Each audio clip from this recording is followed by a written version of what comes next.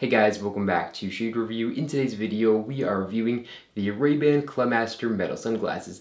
Now I know a lot of you guys are probably wondering why I'm wearing a Maui gym hat or why I'm wearing a hat in general during a sunglass review. And that is because unfortunately our government has decided to close down all barbershops and hairstylists until May. So that means unfortunately my hair is an absolute disaster.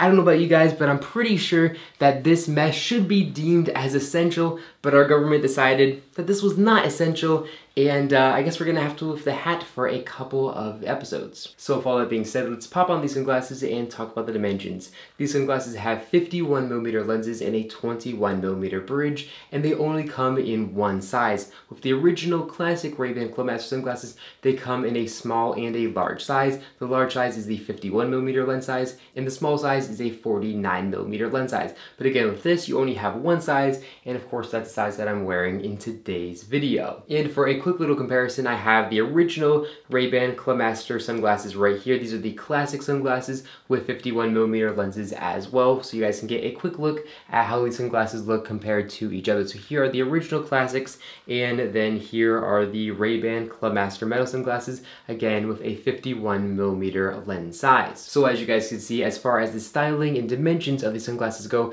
they are both identical to each other. The only difference is the fact that these Ray-Ban Clubmaster metal sunglasses, of course, have metal frames rather than acetate. So on a classic pair of Ray-Ban Clubmaster sunglasses, the front of the frames are going to be acetate, and the temples of the frames are also made out of acetate, where on these metal sunglasses, everything is made of metal here. So I think that adds a really cool look and feel to these sunglasses with the metal frames rather than the acetate. But as you guys can see here, Ray-Ban did create very long ear rests here that are made out of acetate for comfort, so they feel very similar to the originals because they have fully adjustable nose rests that have RB logos etched in them. And then also a large portion of the temple is actually still acetate with these ear rests, so as far as everything that actually touches your face, they are all going to feel very similar to a pair of original Ray-Ban Clubmaster sunglasses. The biggest difference between these sunglasses and the originals are these metal sunglasses are much heavier than the original sunglasses are, so you're going to be a little bit more uncomfortable on face, and if you wear these sunglasses for hours and hours at a time, they might leave red marks here on your nose, just because that added extra weight does make a difference as far as comfort goes. As far as looks go, I do like the look of these. I really like the matte frames that I picked out on this pair, and the metal really does look really cool and adds a little bit of an extra style to the Ray-Ban Clubmaster sunglasses. But personally, I do absolutely love the classic Clubmasters, so I think I'd choose those over these sunglasses, but that's just my personal preference. These sunglasses do the job just as well as those original sunglasses do.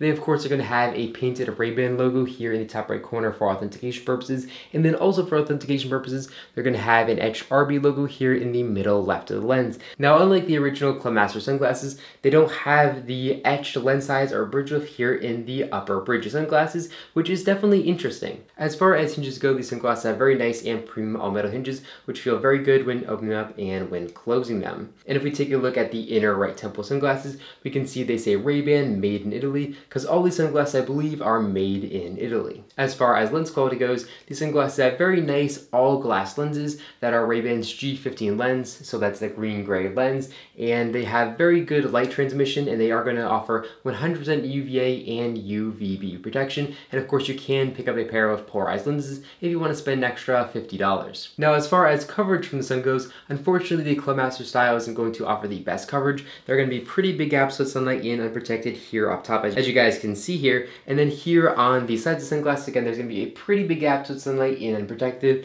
and again that's going to be expected on a Clubmaster style pair of sunglasses. They just never have the best coverage because of the style. Overall, I think it's a very decent pair of sunglasses, and I think you guys are definitely going to like these, especially if you already have a pair of Ray-Ban classic Clubmaster sunglasses and you're looking to change it up a bit. I think you might like these sunglasses. Again, personally, I do like the classic ones just a little better because they have all the heritage, but if you're looking for something nice and new and want to change it up a little bit, I definitely would recommend these. As far as pricing goes, they're going to be a little bit steep, coming in at $166, I believe, with non-polarized lenses. However, you can get them much cheaper on Amazon, so I'm going to leave a link in the description down below where you guys can check out these exact pair of sunglasses on Amazon for substantially cheaper. But that's all I got for you guys in this video. If you enjoyed it, make sure you guys do a big thumbs up down below, and of course, make sure to hit the subscribe button, and then you'll be notified every single time I upload a brand new video, just like this one, to my YouTube channel. But again, that's all I got for you guys in this video. Thank you all so much for watching, and I'll catch you all in the next one.